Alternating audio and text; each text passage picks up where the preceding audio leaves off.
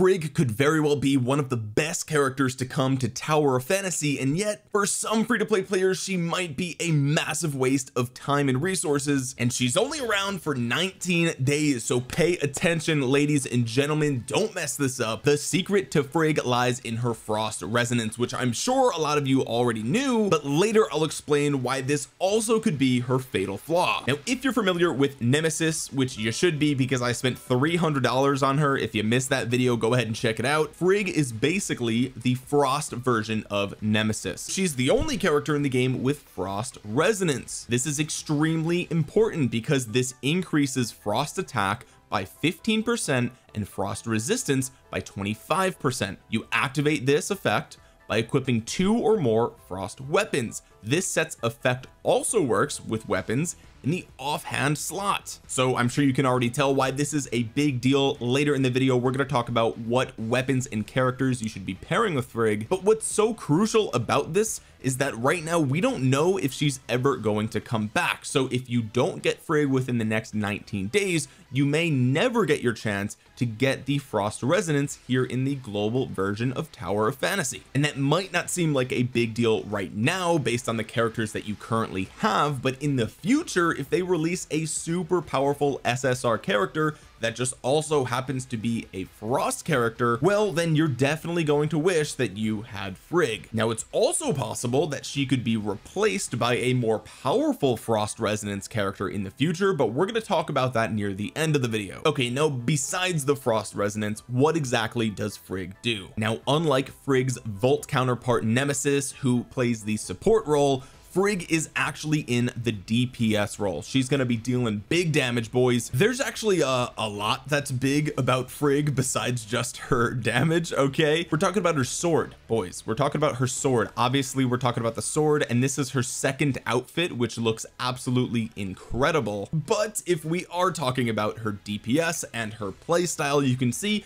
that she doesn't really specialize in either shatter or charge, except that she sort of can sometimes specialize in shatter. In order to explain that though, we have to explain her moveset, but overall she's a very fast-paced sword user that sort of has some weight behind her swings, and honestly her playstyle is pretty unique and super cool looking. All right, let's just jump into Frigg's moveset. Okay, we have to start with the normal attack. It's 5 hits in a row, all of which deal damage with a minor knockback, the third hit dealing a little bit more damage, and on the 5th hit you're going to deal a ton of damage with a knockdown. When Frigg is airborne or after jumping once, you can initiate her aerial attacks called aerial discharge. This is another set of 5 hits, slowly increasing in damage as you progress, with the 5th attack dealing much more damage than the first. During your normal attacks, if you press and hold on the normal attack button, you can trigger the soaring slash. You will lunge forward with a horizontal swipe. This will launch the target into the air, and Frigg will then meet them there, dealing moderate amounts of damage. You can also tap and hold your normal attack while airborne, and this will initiate the helix slash. This will cause Frigg to attack in a downward position, dealing a small amount of damage for each hit, and when upon landing will deal a massive amount of damage to all nearby targets. Frigg also has a multi-slash ability that you can initiate by attacking after a dodge. As the name suggests, Frigg will unleash multiple slashes at a set distance, dealing damage to the target. But what's really cool about Frigg is her skill called Thimblewinter.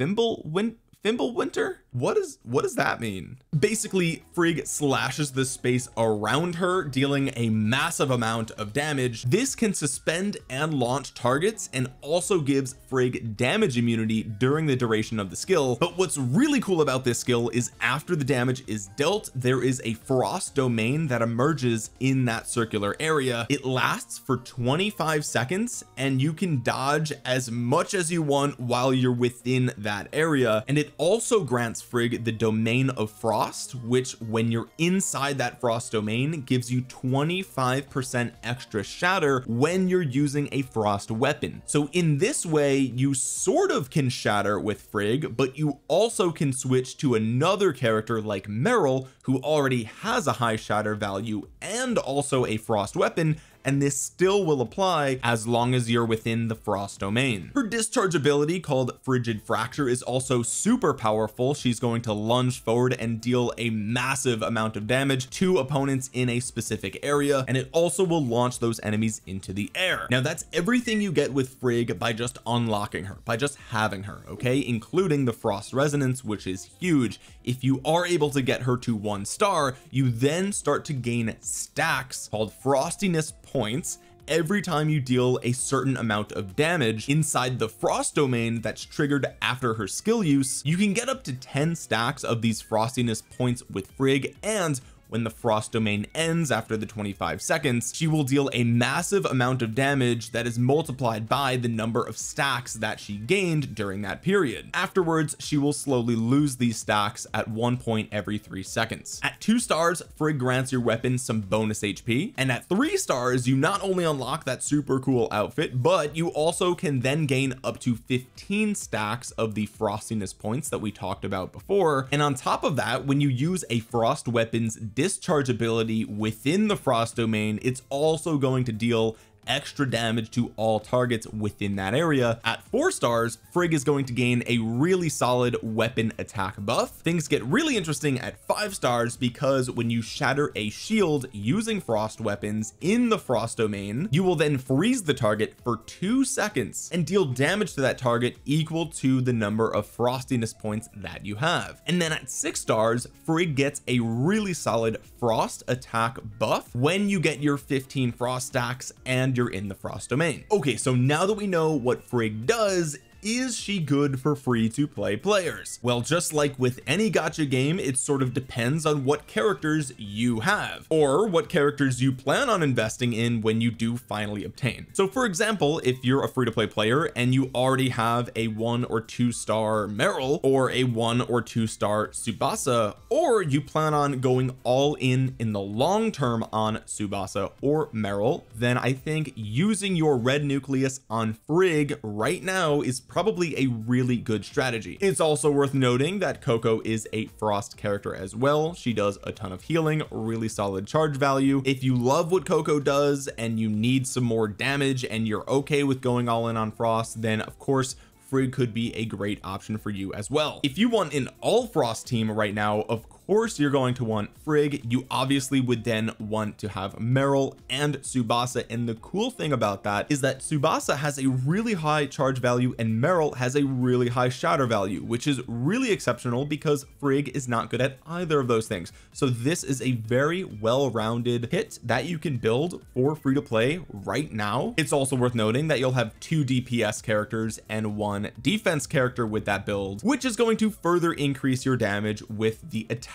weapon resonance. But let's say you're a player who only has 1 frost character right now and you are considering getting a frost team, so you do plan on getting Frigg. Who should you pair her with? Well, of course, if the 1 character you have is Meryl, then you're going to want your 3rd character to be a charge character, and conversely, if the only character you have is Tsubasa, then you're going to want to make your 3rd weapon a shatter weapon. This same applies for Coco if you plan on continuing to use her with Frigg as well. You could do Frigg and Meryl with either Sumir or Zero, or you could do Frigg, Tsubasa and King, or Huma, or even Shiro, or you could do Frigg with Coco and King, or Huma or Shiro. But the usefulness of Frigg in all of these combinations hinges on the fact that in the future we might possibly get a frost resonance character that is more powerful than Frigg. Eventually the CN version got Saki, who is also a frost element with the frost resonance, but unlike Frigg, she has a very high shatter value and has the defense resonance. I haven't personally played the CN version of Tower of Fantasy. I have heard though that Saki is very good. However, if there's anything we've learned thus far in the global release, it's that we really can't go off of the CN version as much as we thought we could. So really, I wouldn't bank on Saki coming out and overpowering Frigg in the near future. Now let's talk about those of you who went all in on Nemesis. Should you be getting Frigg? Honestly, probably not. If you went all in on Nemesis and you already started investing in her,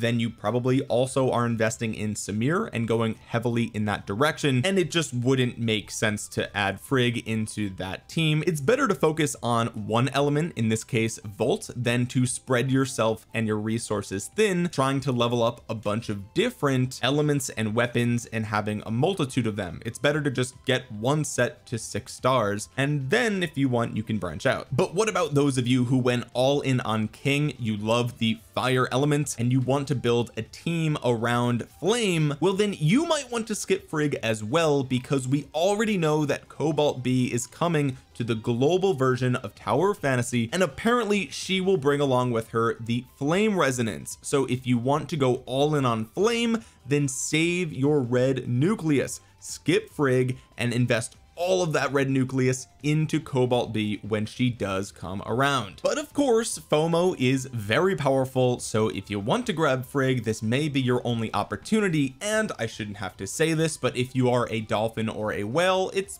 probably worth at least summoning her just in case you want to use her later, with the understanding that we don't really know what the devs are up to in the global version, and she could be replaced by a more powerful frost resonance in the future. Who knows? If you made it all the way to the end of this video, I hope you'll drop a thumbs up on it. It really helps out the channel a ton. Comment down below whether or not you got Frigg. Did you get lucky? Did you have to summon all the way up to pity? I'd love to hear from you in the comments section below. Also, if you're new here, subscribe to the channel and click the bell to be notified the next time that I upload a Tower of Fantasy video. And with that being said, guys, thank you so much for watching. This has been Omniarch. I will talk to you guys again soon. Peace.